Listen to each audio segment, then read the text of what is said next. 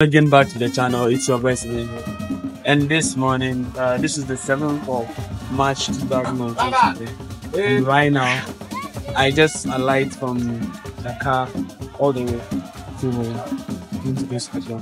So anything that goes on here, I'll be sharing it with you guys. The first thing that I've witnessed so far is it's been a long time since I came to, and since I came the last day, what I saw this time has engaged me a lot because there are structures going on everywhere.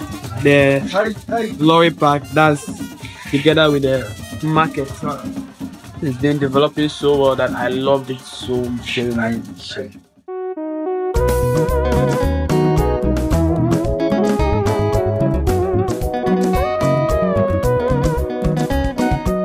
There are so many people asking of the standard of living of people in the Volta region, and since I'm in Ho today, I'll be trying out some local meals or trying out to live and see if I can sustain by just a little amount of money till I live.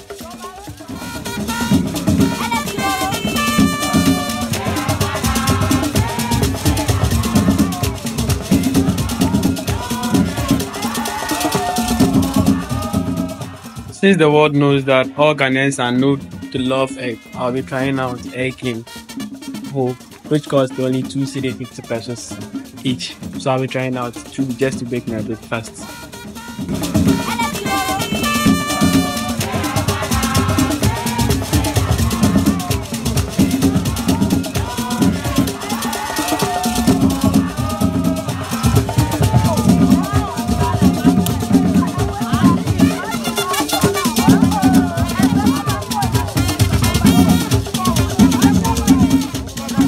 It's all looking like the most affordable and the fastest means of transportation in the Volta regional capital is Pragia, as most people call it in Ghana.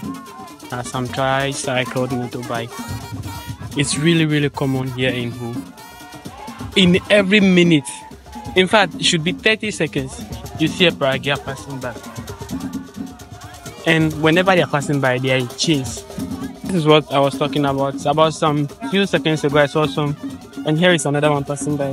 There's another one coming, and there are some also behind those ones. So it's like the most affordable means of transportation, and then the fastest so far in the regional capital is these motorbikes.